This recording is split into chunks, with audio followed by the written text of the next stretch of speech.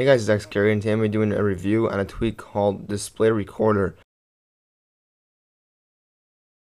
Some of you have probably been wondering, either on my videos or watching someone else's videos, how they get the display of their iDevice on their computer.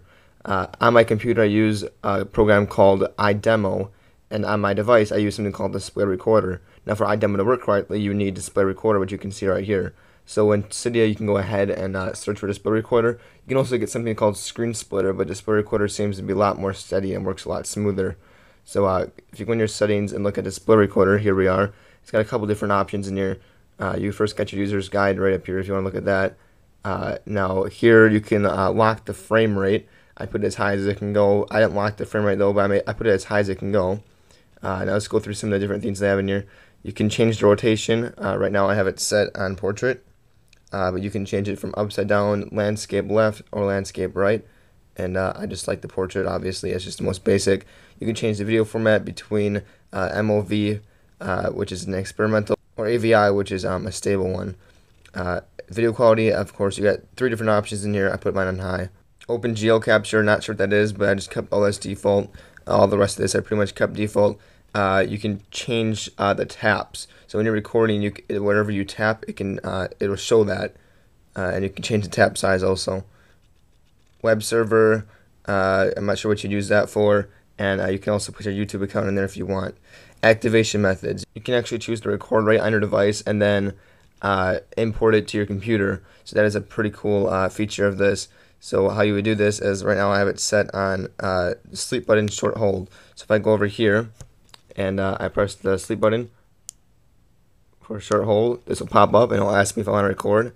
I can hit record, and now I am recording, and you can see right here on the display recorder it has the red dot now. So I'm recording this, and I believe you can see whenever I tap there's a little dot now. Wherever my finger goes there's a dot, so that's pretty cool. So now if we go back into the display recorder, I can hit stop recording. It says recording complete, and now it is in here. So I can upload it to YouTube, or if I wanted, I could go on my computer, plug it in, and I'd be able to import it to my computer and edit it on there. So that is a pretty cool feature.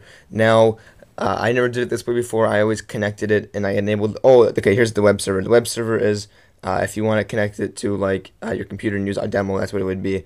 I never changed it in the settings. I just went into the web server right here and hit enabled. You can see right here. I just hit enable right there, and then it gives me the IP.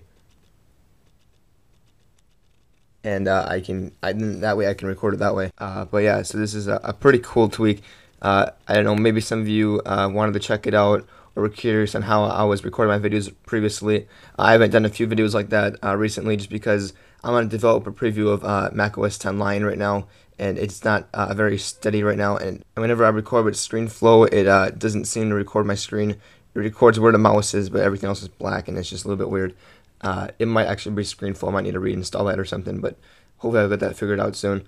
But that's the tweak, guys. It's called Display Recorder, available in Cydia right now. If you like this video, go ahead and feel free to thumbs it up and subscribe for more videos like this. You can also follow my Twitter account for tech updates and new video releases. If you guys have any questions or comments, or want to figure out how to get this to work, if you have any problems or anything like that, go ahead and feel free to send me a message or comment in the video, and I'll respond to you shortly. So that's all for now, guys. And this is Gary signing out.